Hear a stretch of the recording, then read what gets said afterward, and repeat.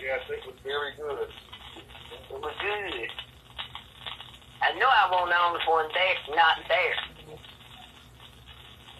And wasn't the only one not listening.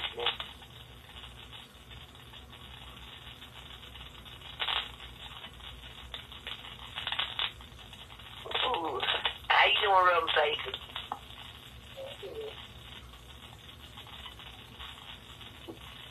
Rubbing faces? Oh, okay. I'm doing good this morning.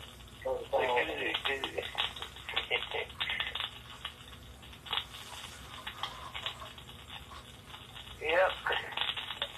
Kind of cold out there, isn't it?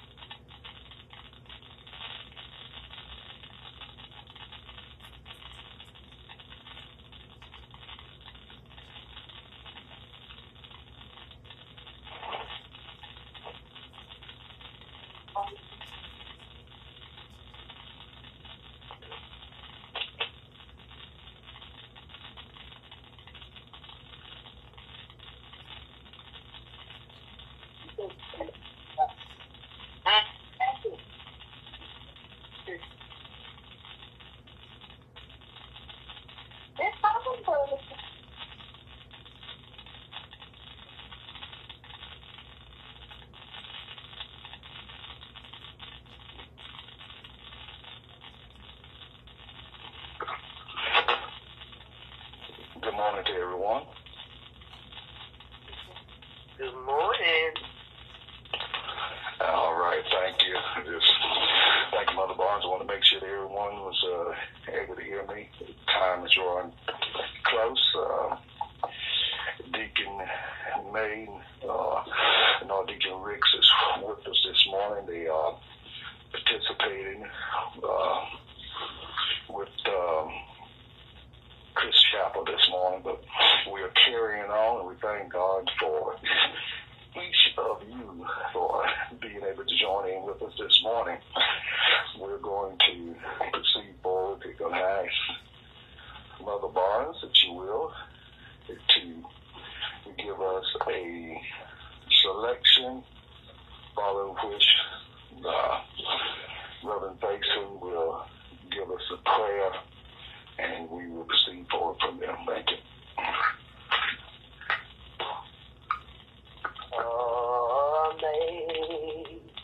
Amazing grace, how sweet the sound that saves a wretch like me. I once was lost, but now I'm found. Was blind, but now I see.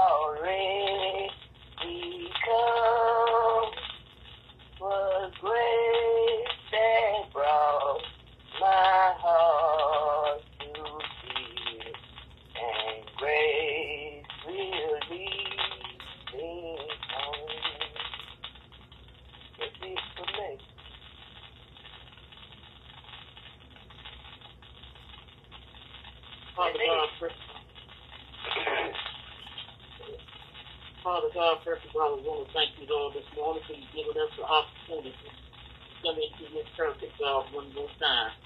We want to thank you, God, for last night's sleep, as you laid someone and slept in the state of bed, Father, and how you placed an angel by our bedside to keep an eye on this 4 feet of ours.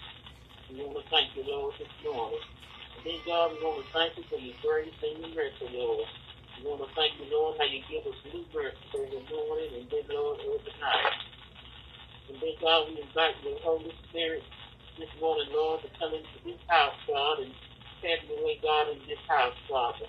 And then, Lord, I'm asking you, Lord, that you touch our Sunday school teacher this morning, Lord, and anoint her fresh from the crown of her head down to the soles of her feet.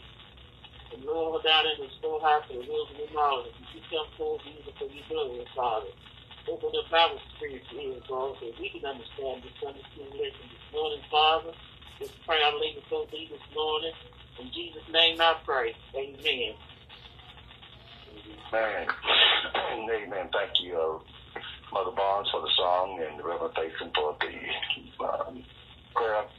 At this time, as we prepare for Trustee Wooten to come, our Sunday school lesson today, the title, An Important Role, and excuse me, the key words, but ye are a chosen generation, a royal priesthood, a holy nation, a peculiar people, that ye should show forth the praises of him who has called you out of darkness into a marvelous light.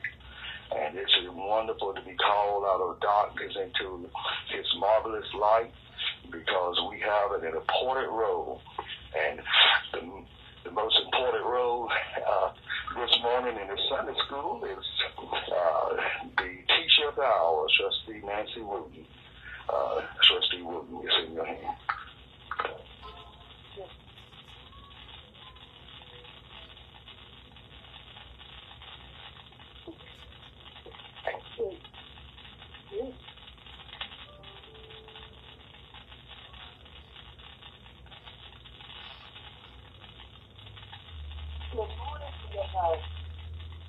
Good morning.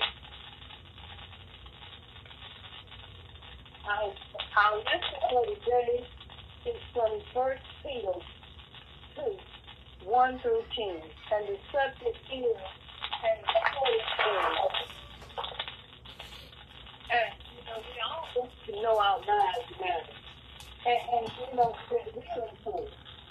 And Peter tells us that if Jesus as our foundation, we can be important partners in building God's kingdom.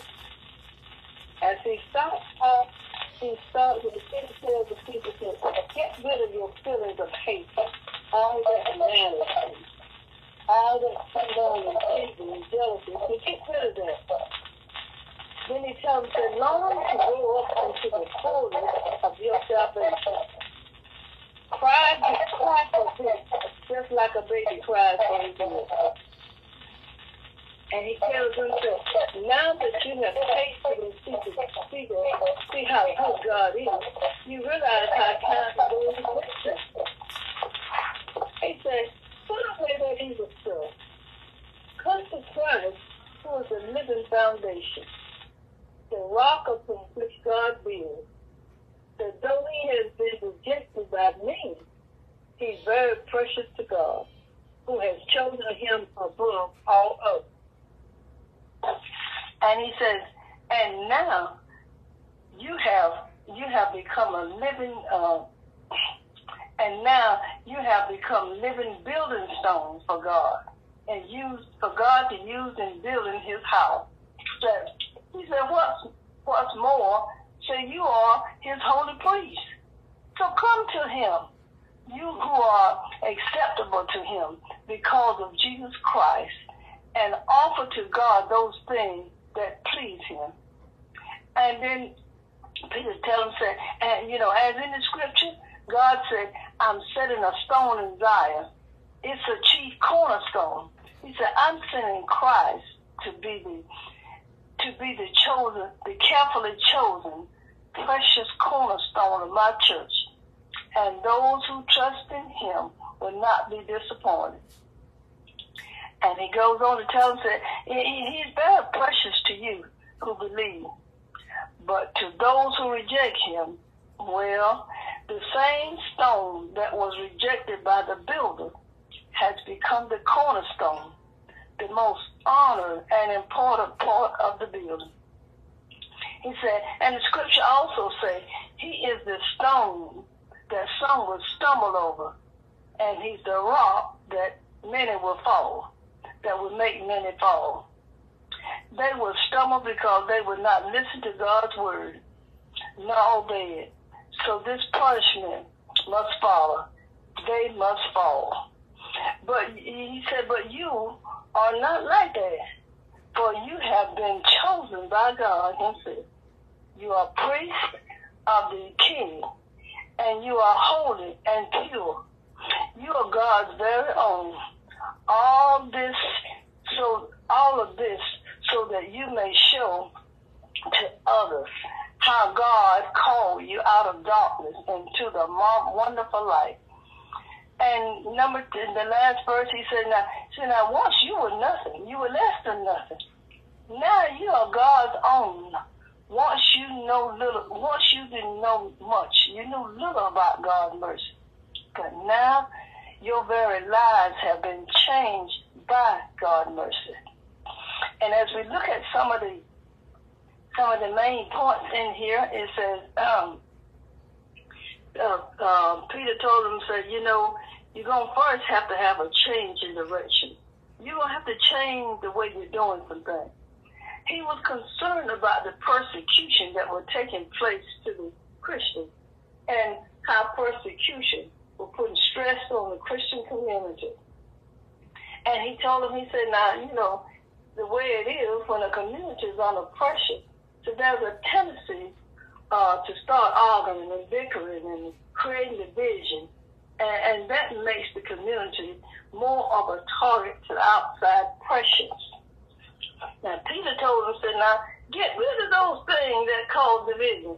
Said, don't just pretend to be good. Clean house. Do what you know you need to be doing. So make a clean sweep of all that malice and jealousy, all those things, because all those things do is just create divisions, and it should not be part of the life of a believer in Jesus Christ. He said, now Christians should not be returning to habits that was part of the old life, but they are to live a life of faith in Christ, which shows a different way to handle pressure. And that different way is dependent on God. He said, now, just like a newborn baby needs milk to grow, you need to depend on God, even in tough times. He's worried because he knows that if enough pressure, if enough division come in the house of God, it's going to break up everything. It's going to have a group over here, a group over there, a group over there. And then all of them are going to be so susceptible because they're not going to be so strong. Then they're going to be just right.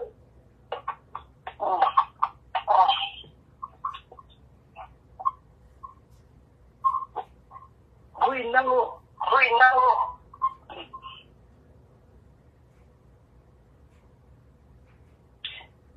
they won't be able to withstand all the stuff that the outside world has.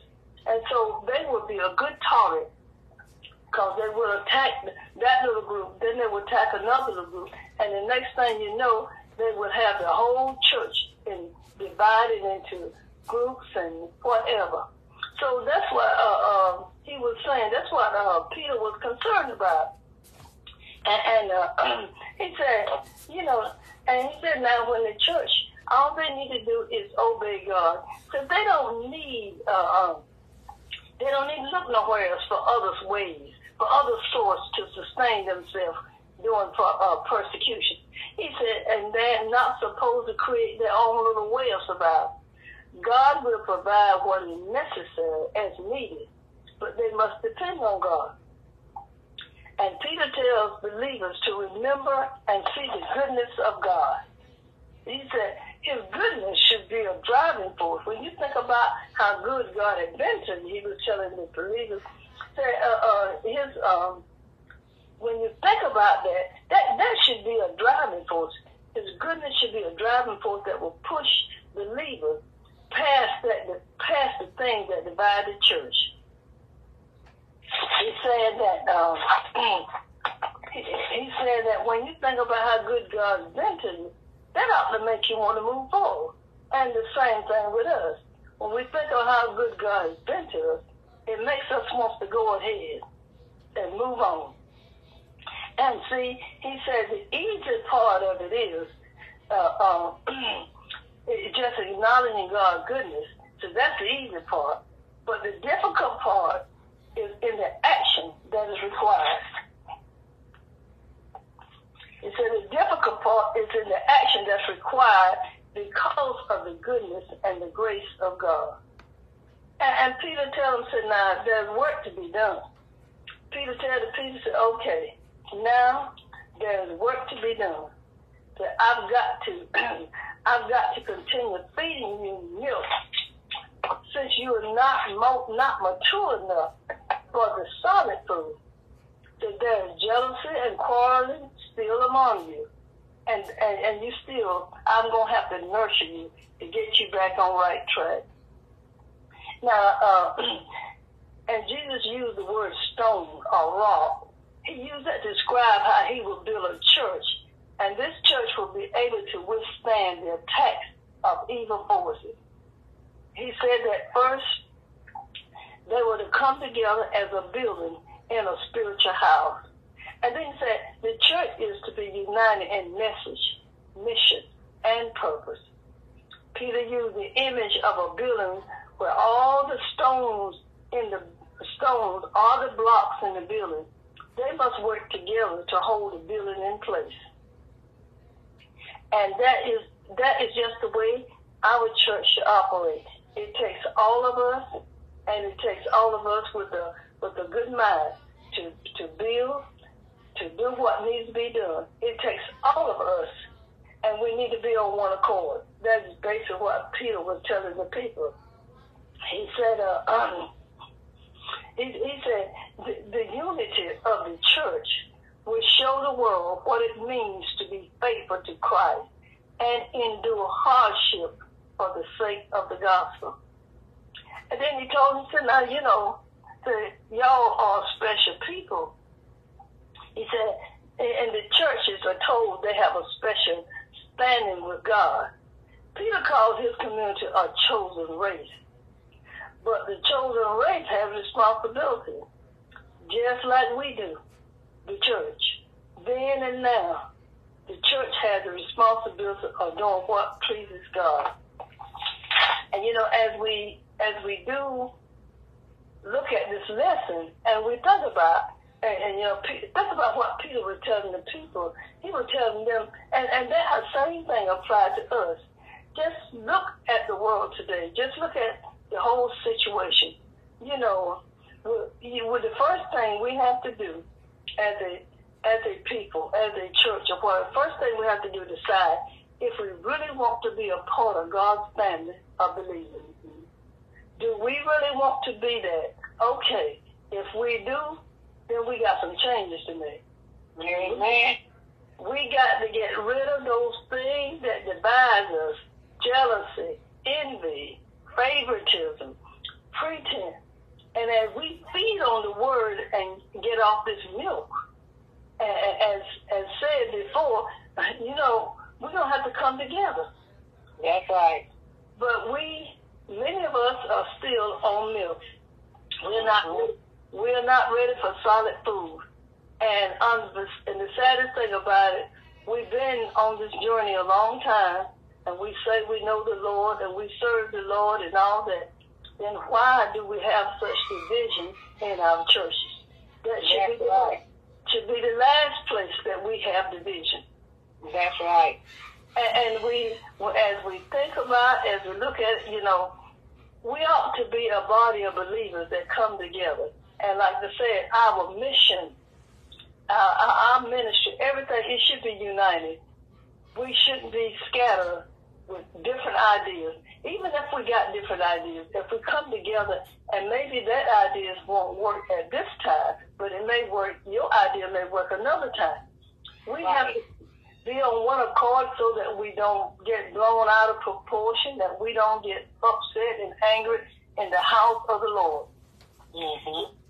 We have got, if you're going to be part of God's family, then there's work for you to do. There's responsibility for you to do. And, like I said before, what our mission, our message, and our purpose should all be united. We should be able to come together. And as Peter was telling the people in that church, in his Christian community, he called, you just can't, that's not going to get it. That's not going to get it. You do not need to be, you need to be united. You need to come together on one accord. Yeah. And the church the church represents God's people. And it should be seen, in how they live, how they get along. When someone sees one of us, they should know, as they said about the disciples, they have been with the Lord. Mm-hmm. They should see God in the way we live. That's right. And we as a church, we as a people, we got some things got to change. We got to change the direction. Some things have to change. We have to get together. We have to, first, like I said, once we decide we want to be a part of God's family, then we all got to get on one accord. And we've got to sit there and whatever you have in mind, maybe your idea doesn't work well, but think about it. We have got to have a time when we can talk and nobody gets mad. Nobody walks away mad. You see, these are the things that Peter was telling the people. You got quarreling going on. You got all this, so that's dividing your church. He said, and then you get so divided that you'll sit and duck for Satan to come in, and the community will come in and attack you. But if you got enough numbers, there's strength in numbers. If enough of you is saying, I'm going to hold on to God, regardless to what happens. Maybe I know I'm right, but maybe nobody accepts my idea, but that's all right. God knows about it. I'm going to hang in there. And as the way the disciples and all have been persecuted and all that stuff, they kept right on hanging in there. And that's what Peter was telling them. That's what I see for us too. We're going to have some tough times. We're having tough times now. Mm-hmm. And it could get worse. I don't know. But I'm going to try to hang in there and do what the Lord said. And the song that used to sing, if I down the battlefield, I'm out here on your word. That's right. And this is the way it is. All this stuff that Peter was telling them, it's the same thing for us. It's the same thing for us. You got to get on one accord. And we got to be to a point that, okay, if I'm wrong, and you say, well, we can't use your idea, it's wrong. Okay, that's fine. And then we move on to something else, because God got somebody else to do some work. But God wants us to grow together. He wants us to be able to talk together. He wants us to be looking out for each other. That's what the Christian community is all about. Looking out for each other, seeing what we can do for each other. We are not to be mad with each other and have angry, jealousy, evil speaking about people. No, Peter told us to get rid of all that stuff. And that's pretty much what we have to do ourselves. And see, the church represents people and should be seen, like I said, in how we live. The church not only belongs to God, but the church carries authority to operate in the world on God's behalf as His representative. The church it's got the authority to do what God says. It's one of God's agents to operate in the world as a representative of God. And that's the way it should be.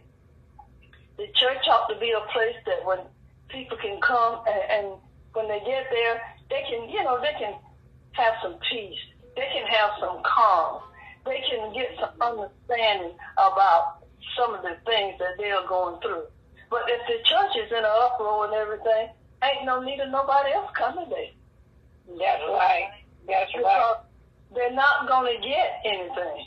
And when they come there and they see that we're all up in an uproar about this and that, and then we have our meetings, then we get out and we talk about it, and we say, well, this, I heard this, and I heard y'all this, that just kill us. That kill our spirit, it kill our progress, and it mess with our relationship with God. Amen. We can't have that. We just got to get on one accord. And that's right.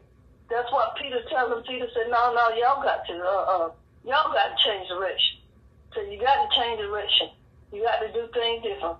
So if the church is it's the lighthouse that the world should look up to.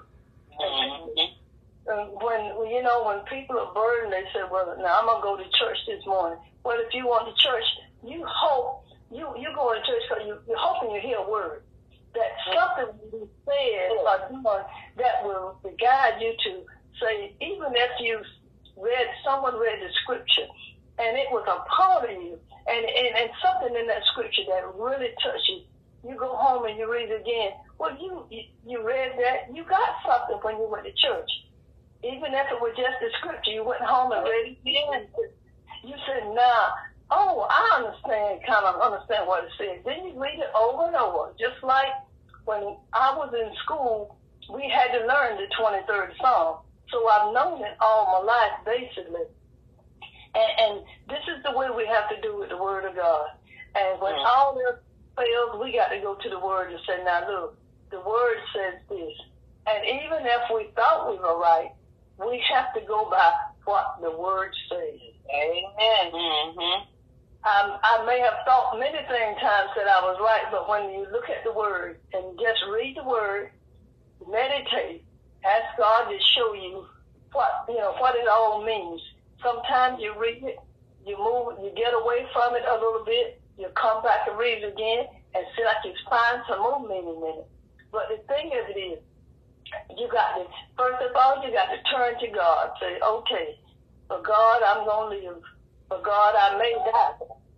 But you're gonna have to get on one accord with God and decide that if I'm gonna be a soldier in His army, I'm gonna put on the uniform and I'm gonna march. Mm-hmm. That's right. And you say, once you do that, you got to study the Word. You got to feed on it. You see, right now at the stage of life that we're in, and at the time that we're living in, we need solid food. We don't need milk. Mm-hmm. We got to get off milk. Milk won't do it now. So we need the solid food. Once we get the solid food, we need to eat the solid food. That's right. And we have to eat it, and then we have to. In that way, we can grow to be great soldiers for Christ. And this is some of the things that Peter was telling them. He said, you get rid of that stuff. You need a clean house and things that you were doing. Just get rid of, because they ain't doing nothing but just hindering you. Amen. Get rid of those things that you've been dealing with. Go ahead on and get rid of them, because they ain't doing nothing but just keep holding you back. And that's you can, right. You don't need to be held back for so long. After a while, this journey is going to be over with. Mm-hmm. And when the journey is over with, there's nothing more we can do. We can't change it. We can't change and say, well, I should have done this, I'm going to do this. No, it's over. Whatever it is, when your days are over with, there's nothing more you can do. And Peter was telling them, said, 9 times, said, get it right. Get straight. First of all, you get rid of those things that divide the church. If you could get rid of those first, then you could start building. Mm-hmm. That's right. And so he was telling all the people there, and it's like some of them act like, things that they never heard, And maybe some other people at the time hadn't heard all that. But as Peter come through preaching and telling them, as he sent them letters, and just like Paul did, sent them letters and stuff, that y'all need to change. So you can't go on like this. The church of God has got to be strong. You see? Amen. And see, once you realize that Jesus is the cornerstone, he's the main stone, and all the rest of us are living stones. Mm-hmm. And we're building on the foundation of the cornerstone. Mm-hmm. And we thank God for him. But he's telling us, all these people, he said, I'm not worried about the unbelievers because I know how they're going to be anyhow. He said, the unbelievers are not going to believe, and I'm going to be a stumbling block to them. And a rock will fall because they ain't going to believe no way. They're not even going to believe. They're not even going to obey it either. He said, so therefore, they don't want to hear the word. So, but I'm talking to y'all who claim to be Christians, who says that you are children of God. So that y'all the one I'm talking to now. And let us get it together. He said, let us stay united in strength and word, in deed, in our thought life. And he said, he said, it's time to clean house.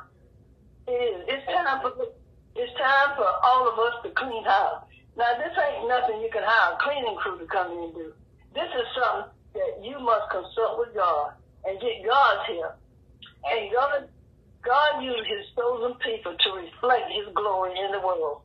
And no matter what, it's something that you got to do. And I always say every day, oh Lord, create in me a clean heart and renew a right spirit in me. Because if I don't get those things, I'm not going to do right. And nobody else is going to do right. That's right. If you don't have the clean heart and the right spirit, you're not going to do right. That's right.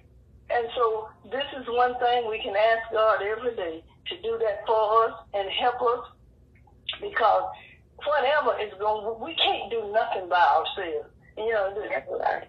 We get that straight. And I don't care how you say, well, I'm going to change. What I'm going to do, well, make up your mind. With God's help, you're going to change. Because a couple of days down the road, you'll be doing the same thing. Mm-hmm. You can't control yourself. You can't handle it. You got to go through God and ask him to create in you a clean heart and renew a right spirit in you. Because if you got those two things, you're going to be act right. And if you don't have them, you can't act right. You try to. Right. You try to, but you can't do it. No, you can't do it. That's so right.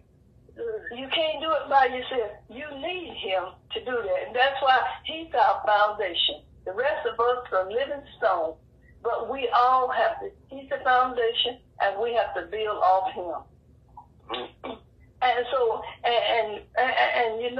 no matter what we do, somebody is looking at you. And they hear you all, you say this and you say that, and you sing this and you sing that, and you teach this and teach that, you preach this and preach that, but they're watching you. Amen. It's sad that they watch people instead of reading the Word of God, but some people maybe have not even gotten to that point. They just kind of watch other people and see how they do, because they've been told they was Christians. And they just watch them. And some people even pattern their lives after other folks. So you have to be very careful. Those of us who believe in Christ, we have to be very careful, because we know somebody's reading us every day. Mm-hmm. We are somebody's book, somebody's Bible that they are reading every day. Whether you know it or not, but they watch you. And they look and try to see how you do things. So you need to be on the up and up with God. So as we say, just remember, an ounce of practice is worth more than tons of preaching, teaching, or teaching. Amen. And no matter what, as we go along, we can look at where we are, but a change has got to come. Amen. Are there any comments? Yes, ma'am. I want to thank God for you this morning, and I want to thank you for that awesome lesson. And you can say, everybody need to get on one accord. And when we in the church, you don't have a few say what you want to believe. If it got anything to do with the church, you are supposed to ask the whole body, not just a couple. Cause if one or two gonna do it, then that's when you're separating from the church. But when you have other arguments, you want to invite the whole church. That's because you want something to do. But what we got to do is learn to take self out of it and put God in the head of everything. Not to do what I want you to do, but do what God will have you to do. And if you do what God will have you to do, everything will be okay. Amen. All right. That was a wonderful lesson, Sis Nancy. What I got out of it was, it doesn't matter what position you're holding in church. You still on that milk right now if you're not doing right. You still need to get something out of that word. So what I learned is if I'm a pastor, I'm a teacher, I'm a deacon, I'm a choir member, I'm still on milk if I'm not doing right. That's what I learned. And you got to grow up sometime because you can't say that. Amen. Are there any other comments? I thank God for waking me up this morning, first of all. And I enjoyed the Sunday school lesson, what I heard. And it's true, we got to get on one accord, and we got to have it in our heart. Ask God to help us to love each other. And once you get that love in your heart, you gonna be on one accord, because He'll help you. Because if you don't, you're gonna die and go to hell. Amen. Amen. Trustee Wooten, I think you've done a very good job this morning teaching the Sunday school lesson. Thank you. Awesome job. Awesome job. I love you, Master, for that. Thank you. Yes. If even one person, only one person got somebody that's worth the work that I put in there. Amen. Amen. And such a way, I don't always say anything, but I always enjoy your lesson. I'm a little bit hoarse right now because I've been dealing with my allergies, but believe me, I enjoy every single time, whether I say anything or not. Amen. Amen. Well, thank you. This is complicated. As I work hard with it during the week, I try to tell myself it's not going to be in vain. Somebody's going to get something. Amen. Amen. I do. I get something out of it now.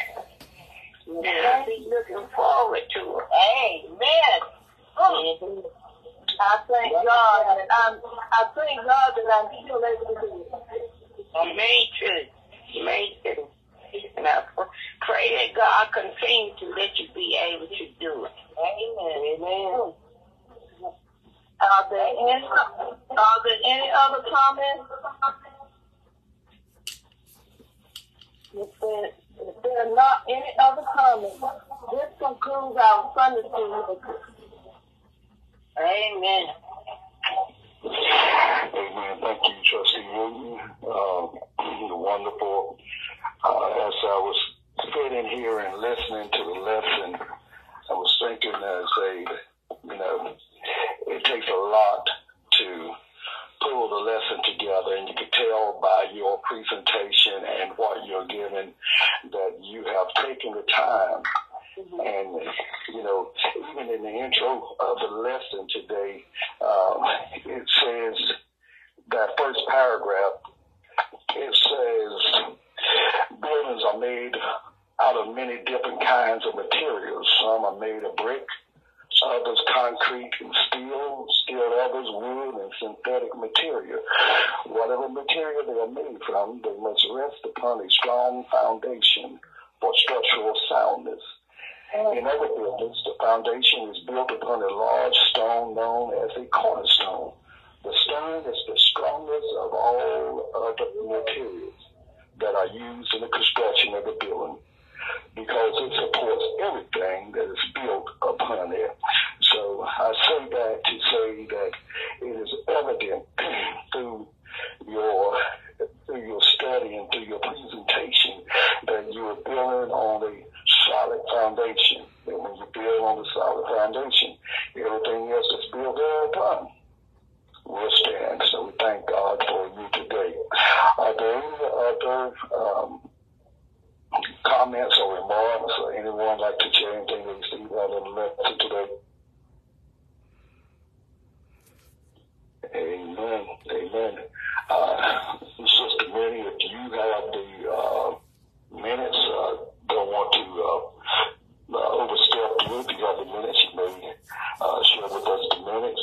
If you do not, we'll put with somebody else. But we had 12 in the sanctuary, and there were 10 online. Reverend Lewis, I was late getting started this morning, so I don't have any minutes. Okay, we have somebody in the house that was taking backup notes. All right. Sister Lewis.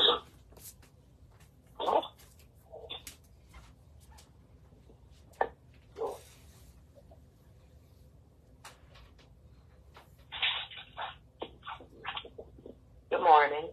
Good morning. Minutes for the St. Stephen's and Anderson Chapel Sunday Church School on February 26, 2023. Sunday school was called to order at 10 o'clock by Pastor Lewis. Opening song was Amazing Grace by Mother Barnes.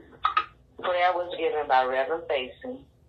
Lesson topic, an important role. Background passage, 1 Peter 2, 1 through 25. Key verse, but ye are a chosen generation, a royal priesthood, and holy nation, a peculiar people, that ye should show forth the praises of him who have called you out of darkness into his marvelous light. 1 Peter 2, 9. The lesson was reviewed for 35 minutes by Trustee Wooten. The marks were given by representatives from the class, attendance 12 in-house, 10 online, total of 22. The weather is cold. All officers remain the same. Sitting Secretary Lois Lewis. Thank you, Sister Lewis, for the minutes. Thank you again,